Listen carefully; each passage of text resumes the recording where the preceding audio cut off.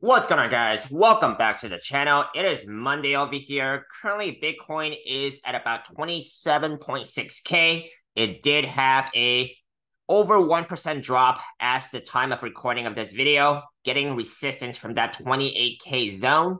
Very important to be paying attention to Bitcoin right now because what it does here is going to affect the altcoins for the most part, okay? So it actually is able to reclaim this 28K area, that's going to be looking a lot better for the altcoins in the short term, as well as if Bitcoin actually gets rejected here, that's not going to be looking good for the altcoins, at least in the short term, okay?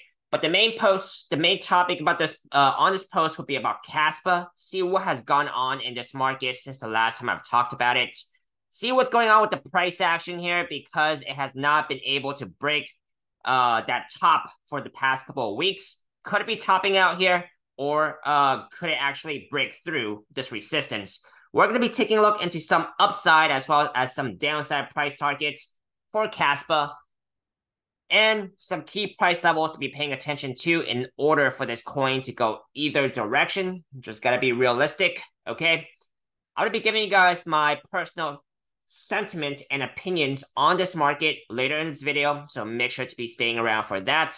Of course, none of what I'm saying here is financial advice. It's purely my personal opinions and speculations. I could very well be wrong. I am not a financial advisor, nor am I an elite trader of any sort, even though I am a profitable trader who's been able to keep most of my profits during the last bear market. But I'm looking to crush it here for the next bull cycle. So if you guys feel the same way, hit that like, hit that subscribe button. Let's get right into the charts here.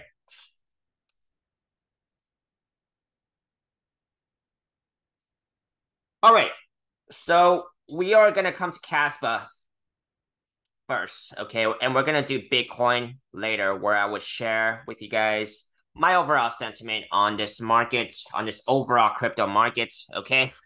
Now, what we have here, Kaspa here, is on the weekly time frame, right? I've been talking about this. Now, I just want to make an edit here, okay? I did find a chart that had more data, which is based on the MEXC exchange, okay? That is the difference between this chart and the last chart I used, because this one actually has more data. So we're going to be using this one here, okay? Last time I was not able to find it. Now let's go ahead and go with this chart here, okay? So this coin has been trying to break through this level at about, I would say about this 5.2, 5.4 area here, okay? This 5.2 to 5, this 5.4 cents area here, okay?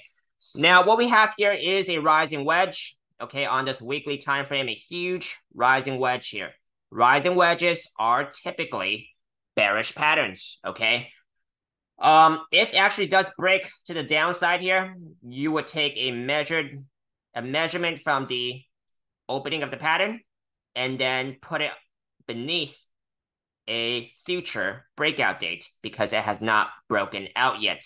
I'm just gonna put, 1, 2, 3 weeks into the future, okay? I'm not saying it does have to break down within 3 weeks.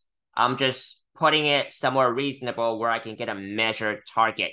For example, it could break out later, sooner, or it could even break to the upside, okay? It's just that the probabilities of breaking down is higher in this pattern, okay? You guys can do a Google search on rising wedges, measure targets, whatever trading concepts I'm talking about here, go and verify it yourself because it's verifiable. It is free public knowledge. Go and learn these concepts yourself because I think that's the most valuable thing you can take away from this content, okay? Now, weekly time frame, bearish pattern, measure target.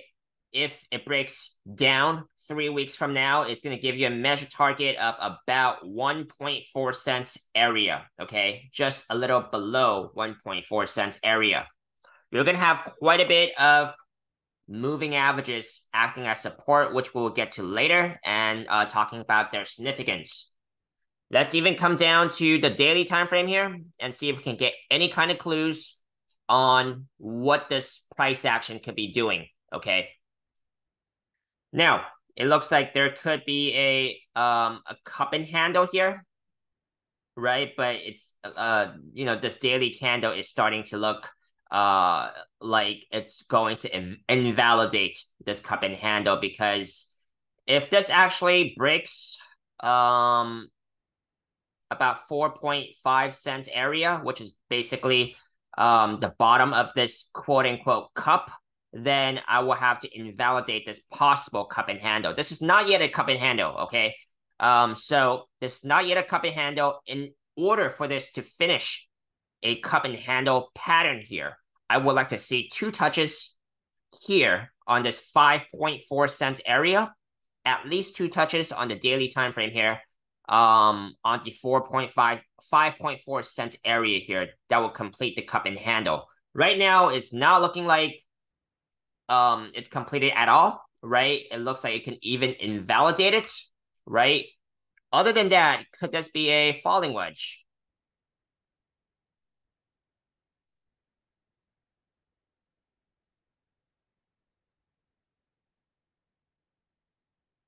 This looks like it could be a falling wedge on a lower time frame.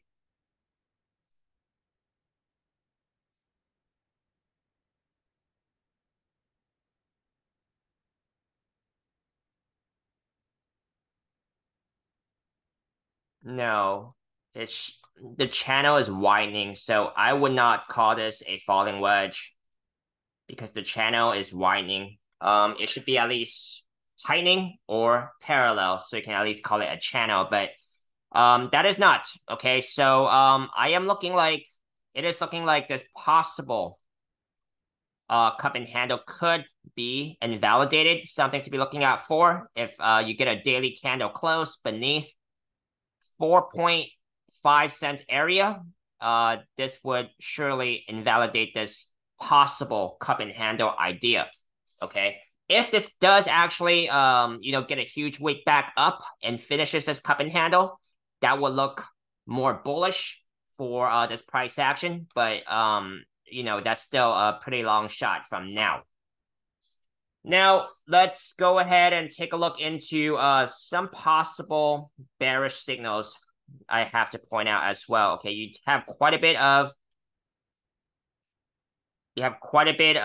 bearish divergence on this daily time frame on the RSI. That's basically when you're getting a higher high on this price action chart, but a lower high on the RSI, lower or equal high on the RSI, right? That will indicate a bearish signal. That's bearish divergence. Go ahead and Google that as well. That basically tells me that the buy pressure is actually getting exhausted. Okay. You're going to see that on the 3-day time frame as well, right? Same thing, higher high on the price action chart, lower high on the RSI. Same thing on the weekly time frame, okay? You guys can see it. We don't have any RSI data on the monthly time frame, okay? So that's basically what I'm looking at. Measure move here. If this price action was to break out to the upside, which is against its probabilities, you do have to break this upper trend line here. Okay, that's going to be at least I'm just gonna say 5.7 cent area here. Okay, that's gonna be going up because you're gonna be looking at an upward sloping trend line here. Now, let's take a look into some key supports and resistances for this price action. Okay, still pretty new chart, pretty new coin here, right? Let's take a look. It doesn't look like we have any major moving averages above the price action. Okay, so the key resistance here I'm going to be looking at would be, first of all, the 5.4 cents area. Right? That was the previous high. And then this upper trend line, which would vary depending on when it hits it. Okay, that would be about at least 5.6 cents area and then upward sloping. Okay. That's basically what I'm looking at. If this price action wants to break to the upside, those are going to be your key resistances. Key supports. Right now, it is basically beneath this daily 21 SMA, which is at about 4.8 cent area. It looks like it wants to close below it, right? And then the next key support here will be the daily 50 SMA, about the 4.3 cents area. 3-day 21 SMA also at about the 4.3 cents area, pretty in line with the daily 50 SMA. Your weekly is going to be a weekly 21 SMA, about 3.6 cents area. Weekly 50 is way down there, about 2.25 cents area. Now, there's going to be quite a few bounce scenarios, right? Because you have quite a bit of major moving averages beneath this bottom trend line here. Let me also add that the daily 200 is going to be at about your 3.2 cents area. Okay, so quite a bit of bounce scenarios. Now, bounces does not necessarily mean that it's going to take the price action further to the upside. It's just that, it's going to be very likely that buyers are going to be coming in at those levels, or shorts are going to be covering at those levels. Okay. So, when price action does get to those levels, I could come back and rechart this for you guys at a lower time frame and see if we can get any ideas if it would be a bounce that would take the price action further upwards, like a rebound, or would it actually continue downwards to get some kind of idea to get a higher probability of accuracy here.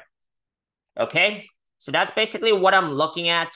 My stance on this coin is I actually have a limit order that's very close to the daily 200 SMA, right? Because of all these bearish signals I'm seeing.